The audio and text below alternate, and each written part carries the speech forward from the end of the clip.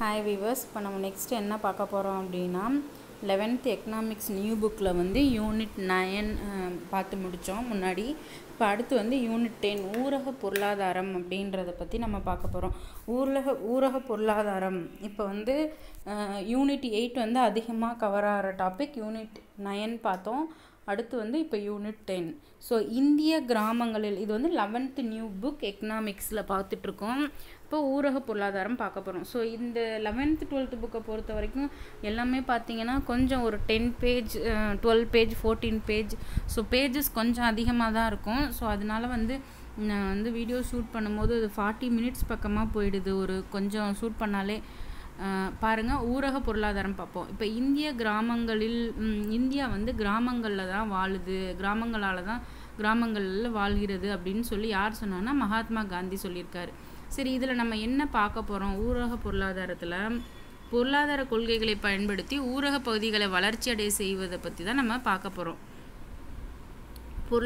ஊரக பொருளாதாரம்ங்கிறது பொருளாதார கொள்கைகளை பயன்படுத்தி ஊரக பகுதிகளை வந்து வளர்ச்சி அடைய செய்யுது அப்படின்னு சொல்லியிருக்காங்க. ஸோ ஊரக பகுதிங்கிறது என்ன அப்படின்னா நகரம் மற்றும் மாநகரங்களுக்கு வெளியே அமைந்துள்ள பகுதி. ஊரக பகுதினா என்ன? ஊரக பொருளாதாரம்னு பார்க்குறோம் இல்லையா? ஊரக பகுதினா என்னன்னா நகரம் மற்றும் மாநகரங்களுக்கு வெளியே அமைந்த பகுதி. இந்திய மக்கள் தொகை கணக்கெடுப்பின்படி ஊரக பகுதிகளுக்கு அடிப்படை அழகாக அமைவது எதுனா வருவாய் கிராமம். ஊரக பொருளாதாரம் என்பது கிராமங்களையும் ஊரக சமுதாயம் என்பது கிராமங்களில் வாழும் மக்களையும் ஊரக பொருளாதாரம் எதை மென்ஷன் பண்ணுறாங்கன்னா கிராம பொருளாதாரம் தான். கிராமத்தில் சமுதாயம்னா கிராமத்தில் வாழக்கூடிய மக்கள் அதை தான் குறிக்கிறாங்க. ஸோ ஊரக பகுதிகளில் பல பிரச்சனைகள் இருக்குது. அது வந்து வேளாண்மையில் அவை வந்து என்ன அப்படின்னா வேளாண்மையில் பின்தங்கிய நிலை, குறைந்த வருமானம், குறைவான வேலைவாய்ப்புகள், வறுமை, குறைந்த உள்கட்டமைப்பு வசதி, குறைவான எழுத்தறிவு, குறைவான தொழிலாளர் உற்பத்தி திறன், வேளாண் பொருட்களுக்கு குறைந்த விலை, கடன்கள் ஆகியவை. இது எல்லாமே என்ன அப்படின்னா என்ன சொல்லியிருக்காங்க அப்படின்னா ஏன் வந்து ஊரக பகுதிகளில் நிறைய பிரச்சனை இருக்குது. என்ன பிரச்சனைனா பின்தங்கிய நிலை, வேளாண்மையில் பின்தங்கிய நிலை. முதல்ல என்ன சொல்கிறாங்க? வேளாண்மையில் பின்தங்கிய நிலை. வருமானம் கம்மி கிராமங்களில், குறைவான வேலைவாய்ப்பு தான் இருக்கும் கிராமத்தில், வறுமை இருக்கும், குறைந்த உள்கட்டமைப்பு வசதி சரியாக இருக்காது, குறைவான எழுத்தறிவு தான் இருக்கும், குறைவான தொழிலாளர்கள் தான் இருப்பாங்க, உற்பத்தி திறன் அதனால் கம்மியாக இருக்கும், வேளாண் பொருட்களுக்கு வந்து குறைந்த விலை, கடன்கள். இது எல்லாமே வந்து பார்த்திங்கன்னா அங்கே ஊரக பகுதிகளில் இருக்க பிரச்சனை. உபரி தொழிலாளர்கள், அதிக மக்கள் தொகை, அதிக அளவு இடப்பெயர்ச்சி, இயற்கை மற்றும் இயற்கை வளங்களை அதிகமாக சார்ந்திருத்தல். உபரி தொழிலாளர்கள், அதிக மக்கள் தொகை, அதிக அளவு இடப்பெயர்ச்சி, இயற்கை மற்றும் இயற்கை வளங்களை அதிகமாக சார்ந்திருத்தல். ஸோ அதே மாதிரி பார்த்தீங்க அப்படின்னா நான் யூனிட் 4 வந்து ஃபஸ்ட் பார்ட் மட்டும்தான் போட்டிருக்கேன். இன்னும் செகண்ட் பார்ட் போடலாம். அது வந்து கொஞ்சம் கிராஃப் நிறையா இருக்கிறதுனால நான் வந்து கொஞ்சம் அது பெரிய வீடியோவாக வரும். நான் அடுத்து அதை எக்ஸ்பிளைன் பண்ணுறேன். இப்போ இந்த யூனிட் 10 முடிச்சுட்டு யூனிட் 4 ரிமைனிங் இருக்கிறத வந்து எக்ஸ்பிளைன் பண்ணுறேன். உபரி தொழிலாளர்கள் வந்து அதிக மக்கள் தொகை, அதிக அளவு இடப்பெயர்ச்சி, இயற்கை மற்றும் இயற்கை வளங்களை அதிகமாக சார்ந்திருக்கிறது. இதெல்லாம் ஒரு காரணம். சரி, இந்த பின்தங்கிய நிலைக்கு என்ன காரணம்? உபரி தொழிலாளர்கள், அதிக மக்கள் தொகை, அதிக அளவு இடப்பெயர்ச்சி, இயற்கை மற்றும் இயற்கை வளங்களை அதிகமாக சார்ந்திருத்தல். சரி, அடுத்து என்னன்னு பார்த்தீங்கன்னா 2011ஆம் ஆண்டில் மக்கள் தொகை இருக்கு இல்லையா, அந்த கணக்கெடுப்பின்படி இந்தியாவில் வந்து 6,40,867 கிராமம். எத்தனை கிராமம் இருக்குன்னா 6,40,867 கிராமம் இருக்குது. 121 கோடியாக உள்ள மொத்த மக்கள் தொகையில் 68.84% மக்கள் வந்து கிராமங்களில் தான் இருக்காங்க. ஊரகம்னா கிராமம் தான், ஊரகங்களில் தான் வசிக்கிறாங்க. 121 கோடியாக உள்ள மொத்த மக்கள் தொகையில் வந்து 68% கிராமங்களில் தான் இருக்கிறாங்க. ஸோ 6,40,867 கிராமத்தில் 121 கோடியாக உள்ள மொத்த மக்கள் தொகையில் 68% மக்கள் வந்து ஊரகத்தில் தான் இருக்காங்கன்னு சொல்லியிருக்காங்க. ஊரக பொருளாதாரத்தோட இயல்பு என்ன? ஊரக பொருளாதாரத்தில் முக்கிய பண்புகளாவன ஊரகம் வந்து ஒரு நிறுவனம். கிராமம் என்பது முதன்மை நிறுவனமாக செயல்பட்டு ஊரக சமுதாயத்தின் அனைத்து தேவைகளையும் பூர்த்தி செய்து ஊரக மக்கள் அங்கு வசிக்கும் பிறருடன் தம் மக்கள் என்று ஒருவருக்கொருவர் உணர்வுபூர்வமாக ஒற்றுமையுடன் இருப்பர். கிராமங்களில் ஒற்றுமை இருக்கும். கிராமம் தான் வந்து முதன்மை நிறுவனமாக செயல்பட்டு ஊரக சமுதாயத்தோட அனைத்து தேவைகளையும் பூர்த்தி செய்யுது. ஊரகம் வந்து ஒரு நிறுவனமாக செயல்படுது அப்படின்னு சொல்லியிருக்காங்க. அடுத்து ஊரக பொருளாதாரத்தோட முக்கிய பண்புகள். அடுத்து வேளாண்மையை சார்ந்திருத்தல். கிராமங்களில் பொதுவாக நம்ம என்னன்னா விவசாயம்தான். ஊரக பொருளாதாரம் வந்து இயற்கையும் வேளாண் நடவடிக்கைகளையும் சார்ந்திருக்கிறதுனால வேளாண்மை மற்றும் அதனை சார்ந்த செயல்களை வந்து ஊரக மக்கள் வந்து முக்கிய தொழிலாக எடுத்திருக்காங்க. அடுத்த பாயிண்ட், ஊரக மக்களின் வாழ்க்கை முறை. ஊரக மக்களோட வாழ்க்கை முறை மிக எளிமையானது. பொதுப்பணிகளான கல்வி, வீட்டு வசதி, உடல்நலம் மற்றும் சுகாதாரம், போக்குவரத்து, தகவல் தொடர்பு, வங்கி செயல்பாடு, சாலை மற்றும் அங்காடி வசதிகள் குறைவாகவோ அல்லது இல்லாமலோ இருக்கலாம். ஆனால் ஊரக மக்கள் வந்து மூட நம்பிக்கைகள் மற்றும் பாரம்பரிய கலாச்சார நடைமுறைகளை வந்து சார்ந்திருக்காங்க. ஸோ நமக்கு இங்கே சிட்டி சைடு இருக்கிற எல்லா ஃபெசிலிட்டியும் அவங்களுக்கு கிடைக்கிறதில்ல. கல்வியாக இருக்கட்டும், வீட்டு வசதியாக இருக்கட்டும், சுகாதாரமாக இருக்கட்டும், போக்குவரத்தாக இருக்கட்டும், தகவல் தொடர்பாக இருக்கட்டும். இது ஒரு பாயிண்ட்டு. அவங்கக்கிட்ட மூட நம்பிக்கைகள் அதிகமாக இருக்கும் அப்படின்னு சொல்லி ஒரு பாயிண்ட் சொல்கிறாங்க. ஊரக பகுதிகளில் வாழும் பெரும்பான்மையான மக்களோட வாழ்க்கை தரம் வந்து ஏழ்மை நிலையிலையும் பரிதாபமாகவும் இருக்கும். ஊரக மக்கள் வந்து உற்பத்தி முறையில் ஏழ்மை நிலை பரிதாபமும் ஒரு பாயிண்ட் சொல்லியிருக்காங்க. அடுத்து வந்து என்ன சொல்லியிருக்காங்க அப்படின்னா, ஊரக மக்கள் வந்து உற்பத்தி முறையில் சமூக அமைப்பில் அரசியல் சூழலையும் நலிவடைந்து காணப்படுவாங்க. ஸோ பொருளாதாரத்தை பொறுத்த வரைக்கும் அவங்க பின்தங்கியே தான் இருப்பாங்க. இது வந்து என்னன்னா ஊரக மக்களோட வாழ்க்கை முறை. அடுத்து மக்கள் தொகை அடர்த்தி. இது வந்து இந்த பாயிண்ட்ஸ் நமக்கு தேவையில்லாமல் இருக்கலாம். பட் டிஎன்பிசியை பொறுத்த வரைக்கும் நம்ம எல்லாத்தையுமே வந்து ஒரு தெளிவாக படிச்சுக்கோங்க. இப்போ லாஸ்ட் யூனிட் 9 பார்த்தீங்க அப்படின்னா நான் உங்களுக்கு எக்ஸ்பிளைன் பண்ணும்போதே சொல்லியிருந்தேன். ஒவ்வொரு சீர்திருத்தங்களும் அதோட நோக்கம் படிச்சுக்கோங்க அப்படின்னு சொல்லிட்டு.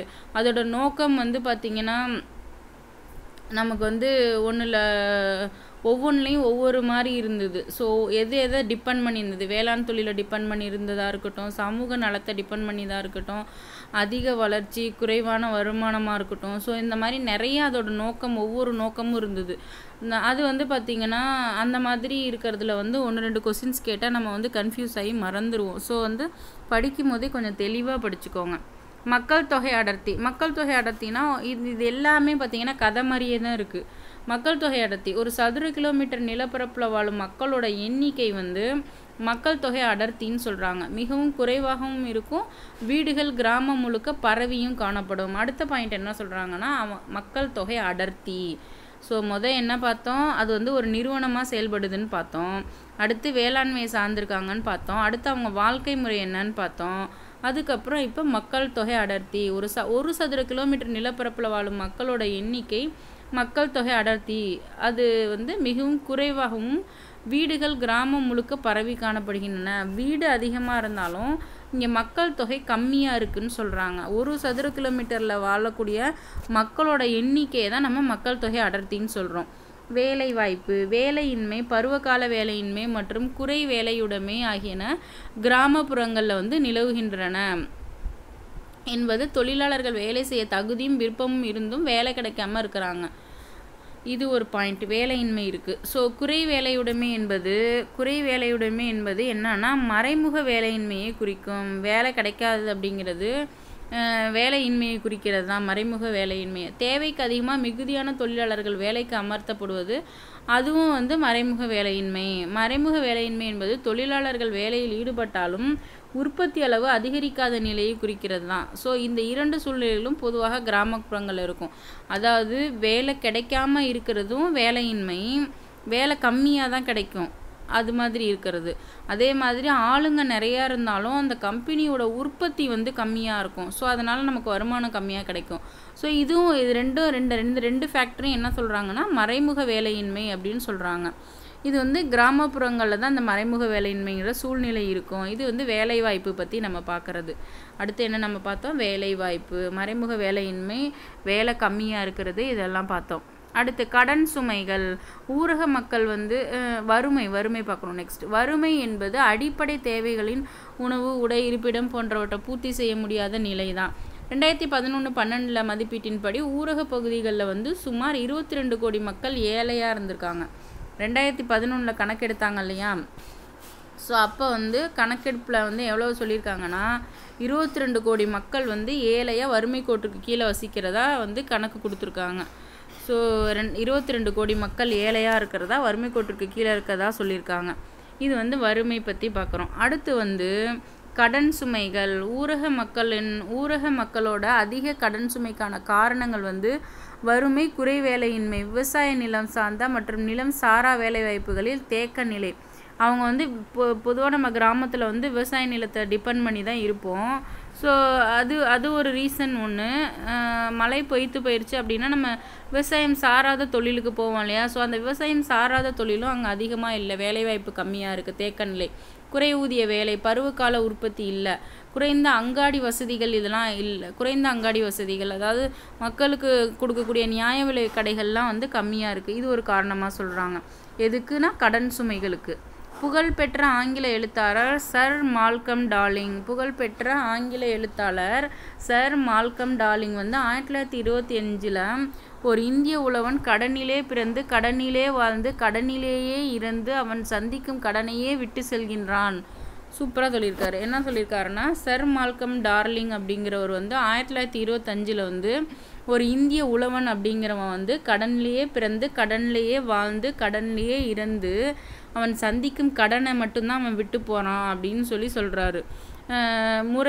முறையான கடன் வசதிகள் வந்து கிராம பகுதிகளில் கிடைக்காதனால அவங்க வந்து வட்டிக்கு பணம் வாங்குற நிலைக்கு தள்ளப்படுறாங்க. இது வந்து உள்ளூர்வாசிகளை சார்ந்திருக்கக்கூடிய நிலைமை வந்து அவங்களுக்கு ஏற்படுது. ஸோ வட்டிக்கு பணம் தருபவர்கள் வந்து கடன் பெற்ற கிராமங்களை அட்டையாக உறிஞ்சிடுறாங்க. இதனால கிராம மக்கள் வந்து கடனில் மூழ்கி தற்கொலைக்கு ஆளாகிறாங்க. இது வந்து கடன் சுமைகள் பற்றி நம்ம பார்க்குறது. அடுத்து ஊரக வருமானம்.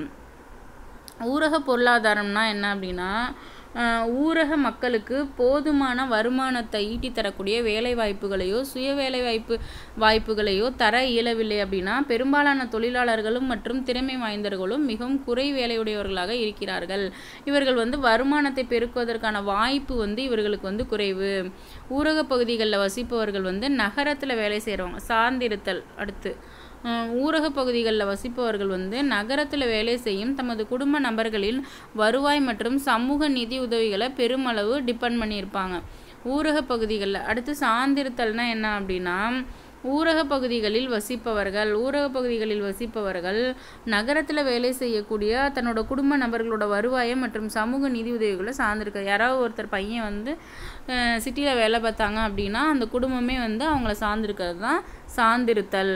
ஊரக வருமானம் என்னென்னா, பெரும்பாலான தொழில்கள் மற்றும் திறமை வாய்ந்தவர்கள் வந்து மிகவும் குறை வேலையுடையவர்களாக வந்து இருக்கிறதுனால இவர்களுக்கு வந்து வருமானத்தை பெருக்குவதற்கான வாய்ப்பு கம்மி கிராமங்களில். இரட்டைத்தன்மைனா என்ன அப்படின்னா, எதிரிடையான 2 அம்சங்கள் நிலவுவதை இரட்டைத்தன்மை. என்னன்னு சொல்லியிருக்காங்கன்னா, எதிரிடையான 2 அம்சங்கள் நிலவுவதுதான் இரட்டைத்தன்மை. 2 அம்சம் இருக்கிறது. ஸோ இது என்னன்னா, வளர்ந்த மற்றும் பின்தங்கிய அமைப்பு சார்ந்த மற்றும் அமைப்பு சாராத நிலை. அமைப்பு சார்ந்து இருக்கும், சாராத நிலையும் இருக்கும். பாரம்பரிய மற்றும் நவீன நிலை அப்படின்னு சொல்கிறாங்க. சரி, அப்படின்னா என்ன?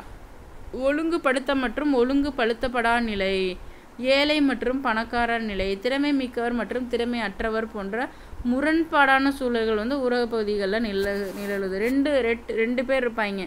ஏழையும் இருப்பான், பணக்காரனும் இருப்பான், திறமை மிக்கவனும் இருப்பான், திறமை அற்றவனும் இருப்பான். முரண்பாடான சூழல் இந்த மாதிரி நிறைய இருக்குது அப்படின்னு சொல்லியிருக்காங்க. அடுத்து ஏற்றத்தாழ்வு. ஊரக பகுதிகளில் வந்து இது எல்லாமே இயல்புகள். ஊரக பொருளாதாரத்தோட பண்புகள் பார்த்துட்ருக்கோம். ஏற்றத்தாழ்வு. ஊரக பகுதிகளில் வந்து வருமானம், சொத்து மற்றும் செல்வம் ஆகியவற்றின் பகிர்வு வந்து ஊரக மக்களிடையே ஏற்றத்தாழ்வோடு காணப்படுகிறது. சமூக பொருளாதார அரசியல் மற்றும் வரலாற்று காரணங்களினால் ஏற்றத்தாழ்வு வந்து நிகழுதுன்னு சொல்கிறாங்க. ஊரக பகுதிகளில் வருமானம், சொத்து மற்றும் செல்வம் ஆகியவற்றின் பகிர்வு வந்து ஊரக மக்கள்கிட்ட வந்து ஏற்றத்தாழ்வோடு காணப்படுது. சமூக பொருளாதார அரசியல் மற்றும் வரலாற்று காரணங்களால் ஏற்றத்தாழ்வு நிகழ்கிறது. நிலக்கிழார்களும் நில உரிமையாளர்களும் கிராமப்புற நடவடிக்கைகளில் வந்து ஆதிக்கம் செலுத்திட்டு வராங்க. நிலம், கால்நடை மற்றும் பிற சொத்துக்கள் வந்து சிலர்கிட்ட மட்டுமே தான் இருக்குது அப்படின்னு சொல்லியிருக்காங்க. என்னன்னா, ஏற்றத்தாழ்வுனா நமக்கு தெரிஞ்சதான், இதெல்லாம் வந்து படிக்கணுன்றதே கிடையாது. என்ன அப்படின்னு பார்த்தீங்க அப்படின்னா, சமூக பொருளாதாரத்துலேயும் சரி, அரசியல் ரீதியாகவும் சரி, வரலாற்று காரணங்களில் ஏற்றத்தாழ்வு இருக்குது. நிலம் இருக்கிறவங்க நில உரிமையாளர்கள்லாம் கிராமப்புற நடவடிக்கைகள். ஸோ கொஞ்சம் வசதியாக நிறைய சொத்து இருக்கவங்க வந்து ஆதிக்கம் பண்ணுவாங்க இல்லையா, அதுதான். நிலம், கால்நடை மற்றும் பிற சொத்துக்கள் வந்து சிலரிடம் மட்டும்தான் இருக்கும் அப்படின்னு சொல்லியிருக்காங்க. இது வந்து ஒரு சமூகத்தில் இருக்கிற ஏற்றத்தாழ்வு. அடுத்து குடிபெயர்ச்சி. ஊரக மக்கள் வந்து தங்களோட வாழ்வாதாரத்திற்காக வேலை தேடி கிராமங்கள்லேருந்து நகர்ப்புறத்துக்கு போகிறாங்க. ஸோ இடம்பெயரும் சூழ்நிலைக்கு தள்ளப்படுறாங்க. கிராமங்கள்லேருந்து நகர்ப்புறத்துக்கு வந்து இடம்பெயரும் சூழ்நிலைக்கு வந்து தள்ளப்படுறாங்க. இந்த நிலையினால நகரங்கள் பெருகுவதற்கு காரணமாகுது. ஸோ பகைமை மற்றும் அடிப்படை சுகாதார வசதிகள் இல்லாமல் கிராம மக்களை வந்து பகைமை இருக்கிறது, சுகாதார வசதி இல்லாமல் இருக்கிறது, கிராம மக்களை வந்து நகர்ப்புறத்துக்கு இடம்பெயர வைக்கிறது. ஒரு புறம் கிராமங்கள் காலியாகவும் மறுபுறம் வந்து நகரங்கள் நெரிசலாகவும் இருக்குது. ஸோ இதை தான் இரட்டை நஞ்சாக்கல் என ஸ்மாசர் குறிப்பிடுகிறார். இரட்டை நஞ்சாக்கல். கிராமங்கள் அடிப்படை தேவைகள் பூர்த்தி செய்யப்படாதனால நகரத்துக்கு எல்லாம் குடிபெயர்றதுனால என்ன ஆகுதுன்னா நகரங்களில் நெரிசல் அதிகமாகுதுயா. ஸோ இதை தான் இரட்டை நஞ்சாக்கல் அப்படின்னு சொல்கிறாங்க. தற்போதைய வளர்ச்சி வகை முறை அபாயமானது என்று அவரின் சிறியது அழகு என்ற நூலில் எழுதியிருக்காரு. ஸோ கிராமத்திலேருந்து எல்லாருமே வந்து அங்கே நகரத்துக்கு குடிபெயர்றதுங்கிறது ரொம்ப அபாயகரமான ஒரு விஷயம். இதுதான் வந்து அவரோட நூலான சிறியது அழகுங்கிற நூலில் வந்து எழுதியிருக்காரு. சிறியது அழகுங்கிற நூலில் ஊரக மேம்பாட்டு பொருள் பற்றி பார்க்கணும். இப்போ நம்ம எல்லாம் பார்த்தோம் அப்படின்னா பண்புகள் பற்றி பார்த்தோம். இப்போ ஊரக மேம்பாட்டு பொருள். ஊரக மேம்பாடு என்பது ஊரக மக்களின் சமூக நலம் மற்றும் வாழும் சூழ்நிலையை மேம்படுத்துதல்.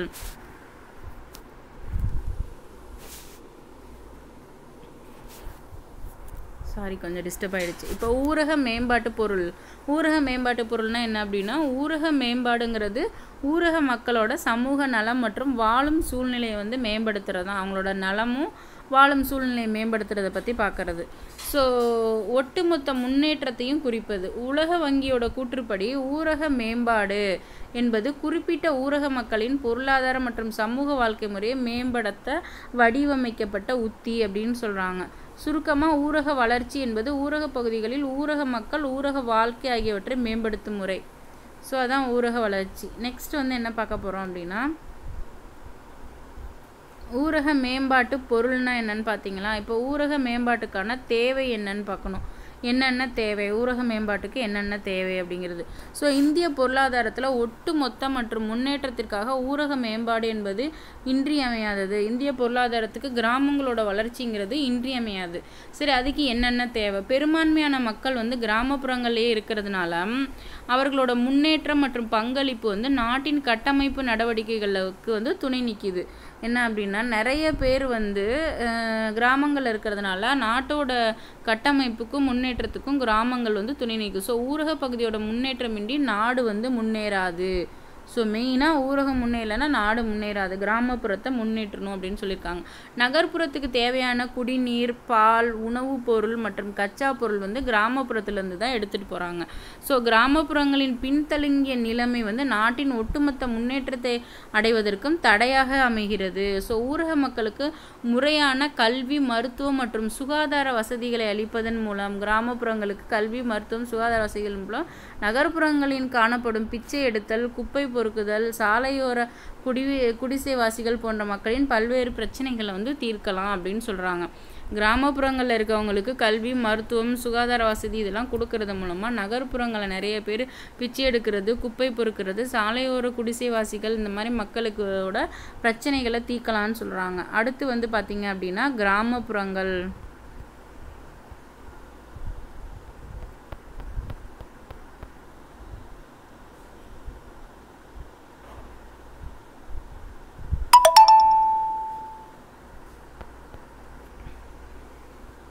சாரிங்க, கொஞ்சம் டிஸ்டர்ப் ஆகிடுச்சு. நெக்ஸ்ட் வந்து பார்த்திங்க அப்படின்னா கிராமப்புறங்கள் பற்றி பார்க்கணும்.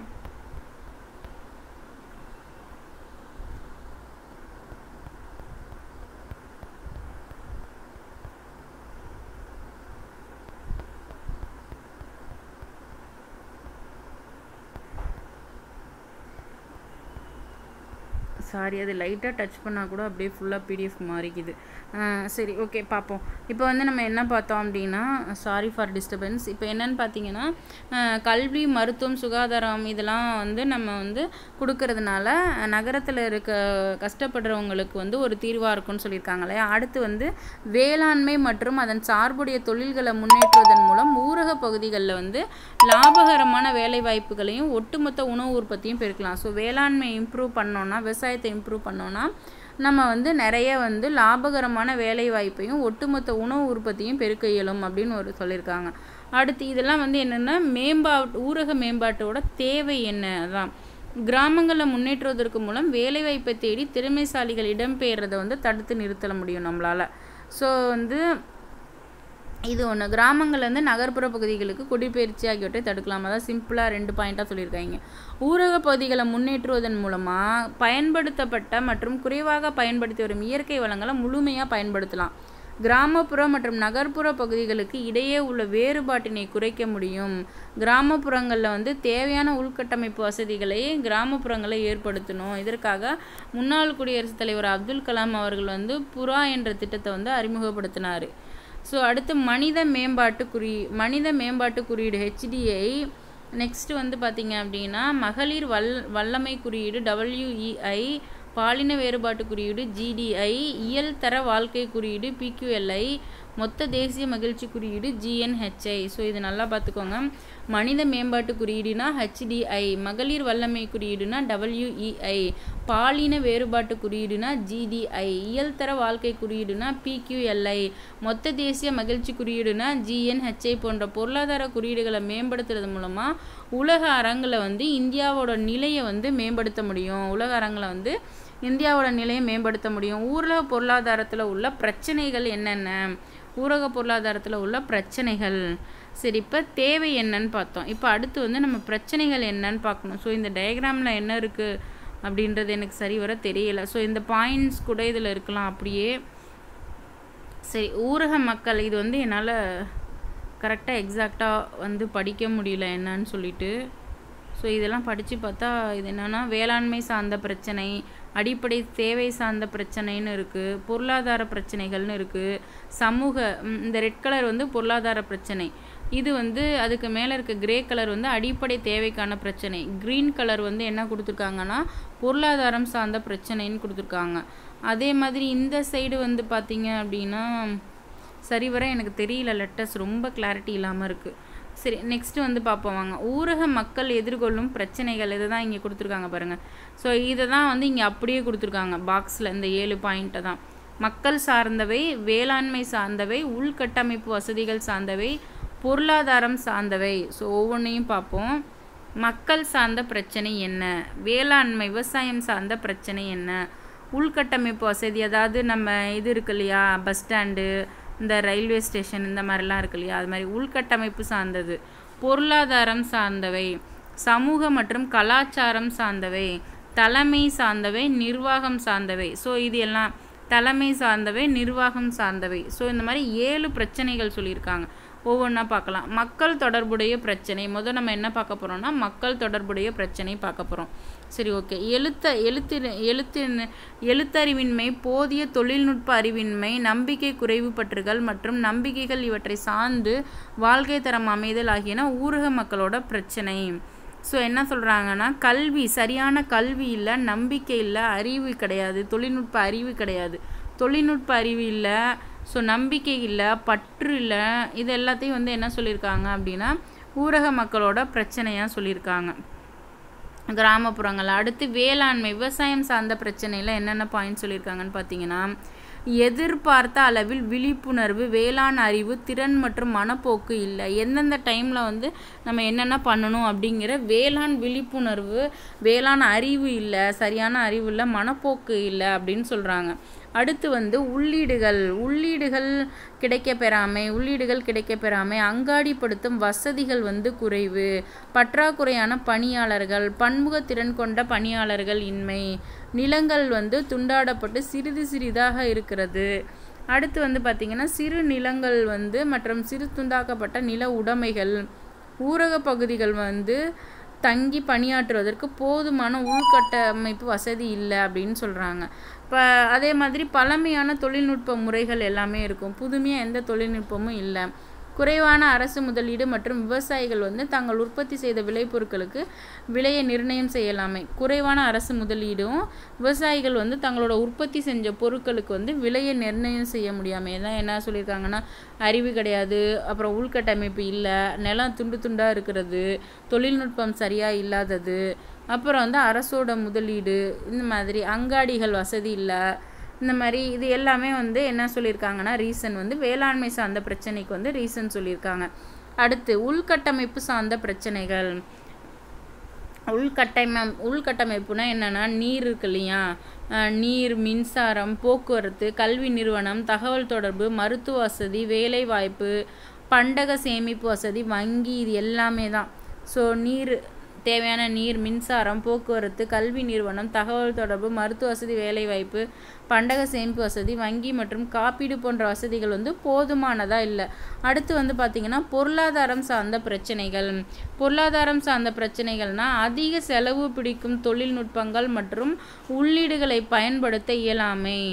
அதாவது பொருளாதாரம் சார்ந்த பிரச்சனைகளுக்கு வந்து அடுத்து என்ன சொல்கிறாங்க அப்படின்னா, அதிகமாக செலவு பண்ணுற தொழில்நுட்பங்கள் மற்றும் உள்ளீடுகளை பயன்படுத்த இயலாமை. அதிக செலவு பிடிக்கும் தொழில்நுட்பங்கள் மற்றும் உள்ளீடுகளை பயன்படுத்த இயலாமை. உள்ளீடுகளை வந்து பயன்படுத்த இயலாமைன்னு சொல்லியிருக்காங்க. அதிக செலவு பிடிக்கும் தொழில்நுட்பங்கள் மற்றும் உள்ளீடுகளை பயன்படுத்த இயலாமை, நலிவடைந்த ஊரக தொழிற்சாலைகள், குறைவான வருமானம், கடன் சுமை, நிலையுடைமை. பொருளாதாரம்னா என்ன அப்படின்னு பார்த்தீங்க அப்படின்னா, தொழில்நுட்பங்கள் வந்து அதிகமாக செலவு பண்ண தொழில்நுட்பங்களை வந்து கிராமத்தில் வந்து பயன்படுத்த முடியாது. அதே மாதிரி நலிவடைந்த ஊரக தொழிற்சாலைகள், நிறைய தொழிற்சாலைகள் வந்து இந்த மாதிரி வந்து முதலீடு பண்ண முடியாமல் நலிவடைஞ்சிருக்கும். அடுத்து வந்து குறைந்த வருமானம், கடன் சுமை, நில உடைமை. வருமானம் வந்து கம்மியாக இருக்கிறது, கடன் சுமை, நில உடைமை மற்றும் சொத்துக்களில் உள்ள ஏற்றத்தாழ்வு, இது எல்லாமே பார்த்திங்க அப்படின்னா பொருளாதாரம் சார்ந்த பிரச்சனைகள். அடுத்து வந்து பார்த்திங்கன்னா தலைமை சார்ந்த பிரச்சனைகள். ஒரு ஊரக பகுதிகளில் தலைமை தொடர்பான பிரச்சனைகளும் இருக்கும். அது என்னென்னா, தகுதியற்ற மற்றும் செயல்படாத நபர்கள் வந்து தலைமை பொறுப்பில் இருந்தால் சுய விருப்பத்துடன் செயல்படும் தலைவர்களும் நடுநிலைமை அற்ற தலைவர்களும் குறைந்த பேரசக்தி மற்றும் ஆற்றல் திறமையை மறுத்தல் மற்றும் அரசியல் தலைவர்களோட தலையீடு. ஸோ இது சொல்கிறாங்க. தலைமை சரியில்லைன்னா அதுவும் வந்து என்ன அப்படின்னா ஒரு ட்ராபேக். அடுத்து வந்து நிர்வாகம் சார்ந்த பிரச்சனைகள். ஓ காட், லைட்டாக டச் பண்ணாலும் மேலே போய்ட்றா.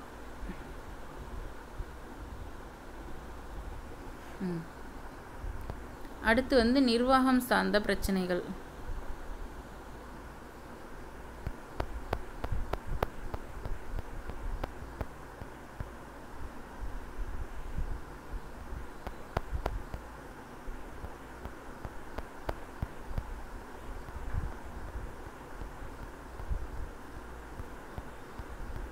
ஸோ இதோடு நான் இந்த வீடியோ வந்து ஸ்டாப் பண்ணிவிட்டு அடுத்து பார்ட் 2ல் போடுறேன். ஸோ நிர்வாகம் சார்ந்த பிரச்சனைகள் என்னன்னு பார்த்தீங்க அப்படின்னா, அரசியல் தலையீடு, ஊக்கமின்மை, ஆர்வமின்மை, குறைந்த கூலி, வரவு செலவுகள் சரிவர முறையாக பயன்படுத்தாமை. என்னென்னா, இப்போ வந்து அரசியல் தலையீடு இருந்துச்சுன்னா நிர்வாகம் ஒழுங்காக பண்ண முடியாது. ஊக்கமின்மை, ஆர்வமின்மை, குறைந்த கூலி, வரவு செலவுகளை சரிவரைய முறையாக பயன்படுத்தாதது. அடுத்து வந்து மேலாண்மையின்மை, அவங்களுக்கு வந்து நிர்வகிக்க தெரியாமல் இருக்கும். ஸோ ஊரக வளர்ச்சி திட்டங்களை வந்து மேற்பார்வையிடுவதற்கு வந்து சரியான கண்காணிப்பின்மை. இது எல்லாமே வந்து என்ன சொல்லியிருக்காங்க அப்படின்னா நிர்வாகம் சார்ந்த பிரச்சனைகள், நிர்வாக சிக்கல்கள் எல்லாம் இருக்கும் அப்படின்னு சொல்லியிருக்காங்க. ஸோ இது எல்லாமே என்ன, நம்ம இது வரைக்கும் பார்த்தது எல்லாமே அப்படின்னா பிரச்சனைகள், ஊரக பொருளாதாரத்தில் இருந்த பிரச்சனைகள் பார்த்தோம். இப்போ அடுத்து நம்ம என்ன பார்க்க போகிறோம் அப்படின்னா ஊரக வறுமை. ஸோ ஊரக வறுமை பற்றி பார்க்க போகிறோம். ஊரக வறுமை. நெக்ஸ்ட்டு வந்து பார்த்திங்கன்னா ஊரக தொழிற்சாலைகள், கிராமப்புறங்களில் இருக்கிற தொழிற்சாலைகள் பற்றி பார்க்கணும்.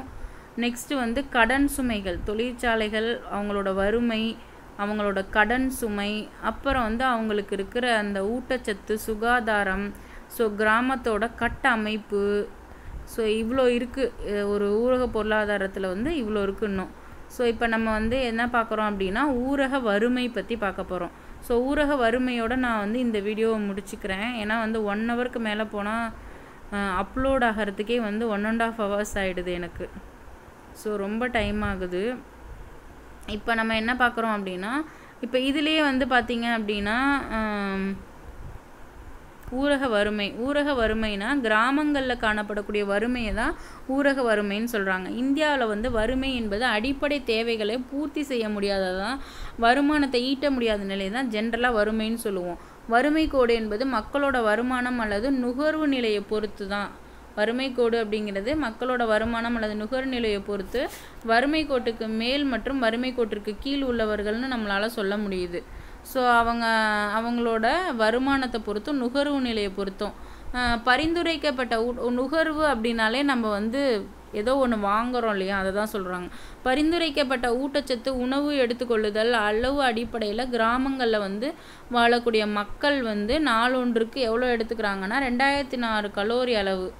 ஸோ கிராமங்களில் வாழும் மக்கள் உணவு எடுத்துக்கொள்வது வந்து 2400 கலோரி அளவு மற்றும் அதற்கு குறைவாக எடுத்துக்கொள்கிறார்கள். வறுமை கோட்டிற்கு கீழே உள்ளவர்கள் வந்து இந்த மாதிரி எடுத்துக்கிறவங்க. ஸோ 2400 கலோரி அளவு மற்றும் அதற்கு குறைவாக எடுத்துக்கொள்வது தான் வறுமை கோட்டுக்கு கீழே இருக்கவங்க. திட்டக்குழுவின் கணக்கீட்டின்படி 2009-2010 ஊரக பகுதியில் வறுமை உள்ள மக்கள் சதவீதம் வந்து 54 இருந்தது திட்டக்குழுவோட கணக்குப்படி. 2009-10 வந்து மொத்த வறுமை சதவீதம் 33. ஸோ வந்து என்னென்னா அவங்க உணவு எடுத்துக்கிற அந்த வறுமையில் உள்ள மக்களோட சதவீதம் 54. இது வந்து என்னன்னா 2009-10 மொத்த வறுமை சதவீதத்தில் 33, ஜென்ரலாக 54 வந்து இருக்காங்க. மொத்தத்தில் வந்து மொத்த வறுமை சதவீதத்தில் 33% இருக்காங்க கிராமத்தில் வறுமையில் இருக்கவங்க. ஸோ ஊரக பகுதிகளில் உள்ள தாழ்த்தப்பட்டோர் மற்றும் பழங்குடியினரிடையே வறுமை வந்து மிகுந்து காணப்படுகிறது. 2005ஆம் ஆண்டில் வந்து இந்த பிரிவினர் வந்து 80% பேர் வந்து ஊரக வறுமையில் வந்து இருந்திருக்காங்க. ஸோ மொத்த ஊரக மக்களின் பங்கினை காட்டிலும் இது வந்து ரொம்ப கம்மி தான். மொத்த ஊரக மக்களோட பங்கை காட்டிலும் இது கம்மி. 2015ஆம் ஆண்டில் 80 கோடி மக்கள் வந்து கிராமங்களில் இருக்காங்க. அவர்களில் வந்து கால் பகுதி கிராம மக்கள் 22 கோடியா. ஸோ இவங்க வந்து வறுமை கோட்டுக்கு கீழே இருக்கிறாங்க. ஸோ கால் பகுதி மக்கள் வந்து 2015 வறுமை கோட்டுக்கு கீழே இருக்காங்க. உலக ஏழை மக்களின் தொகையில் வந்து 22% வந்து இந்தியாவில் தான் இருக்காங்க. உலக ஏழை மக்களின் தொகையில் உலகத்திலேயே வந்து 22% ஏழை வந்து இந்தியாவில் தான் இருக்காங்க. மக்கள் தொகை வளர்ச்சி வீதத்தை வந்து காட்டிலும் ஏழைகளின் அளவு சதவீதத்தை குறைக்கிறதுல வந்து வெற்றி பெற்றிருக்கோம் இந்தியா அப்படின்னு சொல்கிறாங்க. 22% இருக்காங்க அப்படின்னு சொல்லிட்டு. அடுத்து வந்து பார்த்திங்க அப்படின்னா ஊரக வறுமைக்கான காரணம். சரி, வறுமைக்கு என்னென்ன காரணம்? அது வந்து என்ன அப்படின்னா கிராமங்களில் வறுமைக்கு என்ன காரணங்கள் அப்படின்னா நிலங்கள் வந்து சரியாக பிரிக்கப்படாதது, நிலங்கள் வந்து கரெக்டாக ப்ராப்பராக பிரிக்கப்படாதது வந்து ஒரு காரணம். ஊரக நிலப்பகுதிகள் வந்து ஒரு சிலர்கிட்டையே வந்து கிராமத்தில் வந்து அதிகமாக நிலம் இருக்கும் காணப்படும். அதிகமாக ஊரக நிலப்பகுதி வந்து ஒரு சிலர்கிட்டே குவிந்து காணப்படும். பெரும்பான்மை கிராம மக்கள் வந்து தங்கள் குடும்ப தேவைகளுக்காக அந்த நிலங்களை வந்து கூலி வேலைக்கு செய்வாங்க. ஸோ என்ன பண்ணுவாங்கன்னா சொந்த நிலத்திலே வந்து கூலி வேலை செய்வாங்க. அடுத்து வந்து பார்த்திங்கன்னா பண்ணை சாராத தொழில் வேலை வாய்ப்பின்மை. அதிகரிக்கும் உழைப்பாளர்களோட எண்ணிக்கைக்கு ஏற்ப பண்ணை சாராத தொழில்கள் இருக்கு இல்லையா, பண்ணை சாராத தொழில்கள் அது வந்து என்னென்னா வளரவே இல்லை. மிகுதியான தொழிலாளர்கள் வந்து ஊரக பகுதிகளில் இருக்கிறதுனால குறைவான கூலியை வந்து கொடுக்குறாங்க. இது வந்து வறுமைக்கு வழிவகுக்குது. நிறைய கிராமத்தில் ஆள் வேலை செய்ய கிடைக்கிறதுனால கூலி கம்மியாக தான் கிடைக்கும். இதனால் வந்து வறுமை வருது அவங்களுக்கு. பொதுத்துறைகளில் வந்து முதலீடு இன்மை.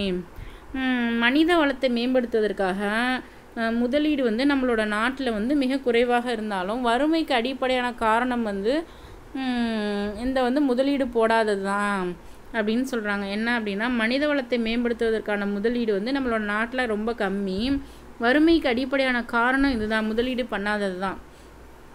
பொதுத்துறையில் முதலீடு இன்மை. அடுத்து பணவீக்கம். பொருட்களின் விலை அதிகரிப்பதுனால கிராமப்புறங்களில் வாங்கும் சக்தி கம்மியாக இருக்குது. ஸோ இது வந்து ஊரக வறுமைக்கு ஒரு முக்கிய காரணம். விலைவாசி ஏறுனுச்சுன்னா கிராமப்புறங்களில் இருக்கவங்களால அதை வாங்க முடியாது. ஸோ இது வந்து கிராமப்புறங்களோட பணவீக்கத்துக்கு, கிராமப்புறம் ஊரக பகுதிகளில் மட்டும் சொல்கிறாங்க, பணவீக்கத்துக்கு இது ஒரு காரணம் அப்படின்னு சொல்கிறாங்க. அடுத்து வந்து பணவீக்கம், பொருட்களோட விலை அதிகரிக்கிறதுனால வறுமை வரத்துக்கு இது ஒரு காரணம், பணவீக்கம்.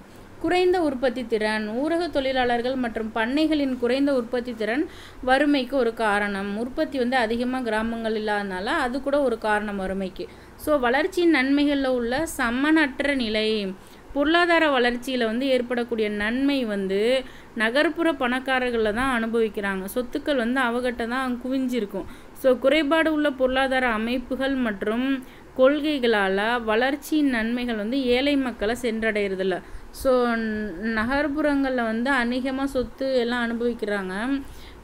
பொருளாதார கொள்கையோ அமைப்போ வந்து ஏழை மக்களை வந்து அவ்வளோக்கு சென்றடைகிறதில்ல. அதே போல் ஏழை மக்களோட பங்களிப்பும் சரியாக கணக்கிடப்படுறதில்ல. இது வந்து வளர்ச்சி வந்து ஒருத்தர்கிட்டே சொத்து அதிகமாக இருக்கிறதுனால அவங்க பொருளாதாரத்தை அனுபவிக்க முடியாததான் வளர்ச்சியில் இருக்கிற என்ன சொல்கிறாங்க, சமனற்ற நிலைன்னு சொல்கிறாங்க. அடுத்து குறைந்த பொருளாதார வளர்ச்சி வீதம். இந்திய பொருளாதார வளர்ச்சி வந்து பணக்காரர்களுக்கு மட்டும்தான் சாதகமாக இருக்குது தவிர நாடு அடைந்த வளர்ச்சி மற்றும் முன்னேற்றத்தின் நன்மைகள் வந்து ஏழை மக்களுக்கு மறுக்கப்பட்டுள்ளது. அம்பானி இந்த மாதிரி பெரிய பெரிய ஆளுங்க தான் இன்றைக்கி அளவுக்கு வந்து பார்த்திங்க அப்படின்னா நிறைய அனுபவிக்கிறாங்க. ஸோ இது வந்து ஒரு உண்மை தான். குறைந்த பொருளாதார வளர்ச்சி வீதம் இது வந்து பார்த்திங்கன்னா நாடு அடைந்த வளர்ச்சி வந்து முன்னேற்றத்தின் நன்மை வந்து ஏழை மக்களுக்கு மறுக்கப்பட்டுள்ளது. இதுதான் வந்து குறைந்த எல்லாத்துலேயுமே பணக்காரவங்களை டிபெண்ட் பண்ணி சொல்கிறதுனால தான் கிராமங்களில் வந்து வளர்ச்சி இல்லைன்ற மாதிரி இங்கே இருக்கும். எல்லாத்துலேயுமே அந்த ஒரே பாயிண்ட் தான் வருது. பெரிய தொழிற்சாலைகளுக்கே முக்கியத்துவம் கொடுக்கறது. இந்தியாவின் பெரிய தொழிற்சாலைகளில் செய்யப்படும் அதிக முதலீடு வந்து நகர்ப்புறத்துலையும் நடுத்தர மற்றும் உயர் வருமான பிரிவினர் தேவைகளை வந்து பூர்த்தி செய்கிறது. ஸோ இந்திய தொழிற்சாலைகள் வந்து இயந்திரங்களையே அதிகமாக பயன்படுத்துகிறாங்க. ஸோ பெரிய பெரிய தொழிற்சாலையெல்லாம் என்ன பண்ணுறாங்கன்னா இயந்திரங்களை பயன்படுத்துறதுனால வேலைவாய்ப்பு உருவாக்கம் கம்மியாக தான் இருக்குது. கிராமப்புற மக்களுக்கு வேலைவாய்ப்புன்னு பெற முடியாத நிலையினால இதுவும் வறுமையிலேருந்து மீள முடியாத ஒரு நிலைன்னு சொல்லியிருக்காங்க.